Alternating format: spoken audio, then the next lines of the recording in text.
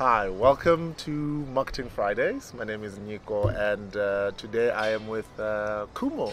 Hey. How's it? I'm good, thanks Nyiko. Thanks Yeah. for having me. No. Thank you for joining us today and having the time to speak to us. So you do something quite interesting, right? It's not the norm in terms of what you do in marketing. Do you want to maybe just tell us a bit in terms of what it is that you do? Work that I do goes a lot deeper. Yeah. It's not I don't look at the glitz and the glamour. I look at the realistic aspects. Yeah.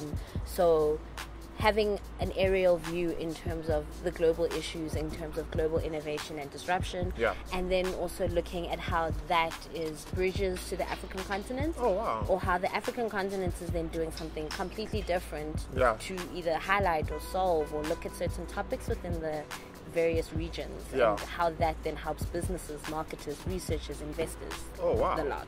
And how I realized that there was a need for the platform as Isee Africa was that in my third year we had to, this was now in 2014, we had to produce a macro report for 2017. And my lecturer had encouraged us to look outside of the fashion industry. And I had then found out about these two guys in Cameroon who had created this mobile device that you could scan women when they're pregnant in rural areas. And I thought it was so amazing.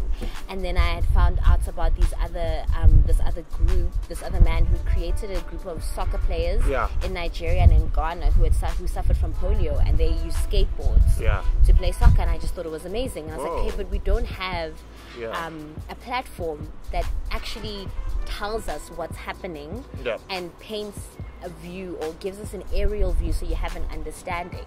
So that's when I realized that if I wanted to create a platform that was a central point when you want to know what's happening in in the township economy, or when you want to know what's happening just creatively, we in such a way tell a story through the frame of a trend so that you understand how that can then branch out into different industries. The aim is for companies to come to us and say, we want to tap into the demographic that do not have bank accounts, which is something that we're pushing a lot for, actually. And we've highlighted in our report called Isee Africa. So, or for someone to say, we don't really understand what the finance aspect it is in the continent, then we say, okay, fine, which regions are you looking into? Who exactly are you looking into? And we then produce that research for you. We compile it for you either in a report form, in a presentation form, and then we work with your business to guide you in terms of providing strategies, in terms of creating aspects of brand communication for you to be able to tap into this demographic that you're looking into, or into the country that you're looking into, or just to give you a solid understanding of what the industry is in the continent. Then maybe let me ask you a tricky question, right? Oh gosh, yes. I mean, what do you feel is the most, I guess, is it the most important or the hottest trend that we might be missing in 2018?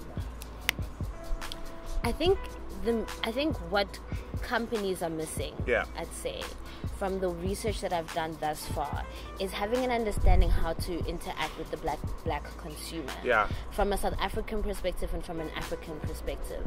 We haven't taken enough time to actually research and understand the different dynamics of an African black consumer. We all talk about being African, but then what does it really mean?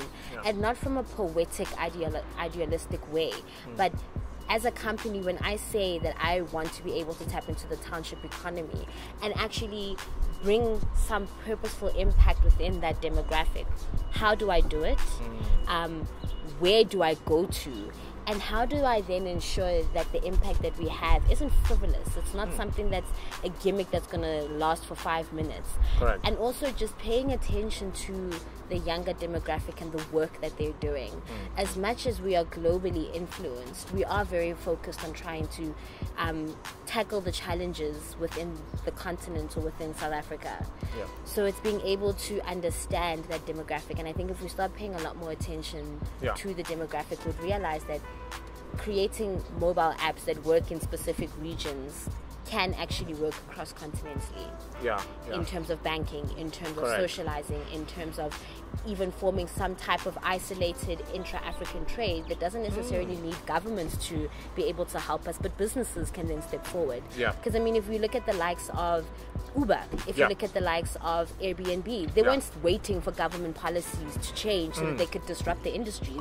They disrupted the industries and are calling for governments to actually provide that change. So if we're able to then hone into that aspect, and businesses are able to then hone into say, what is the person on the street doing, and how do I then tap into that, we could probably have a different mind frame on how to interact with the African consumer and the black consumer in various parts of the continent. Where can people follow you? So they can go onto our website. Time for the plug.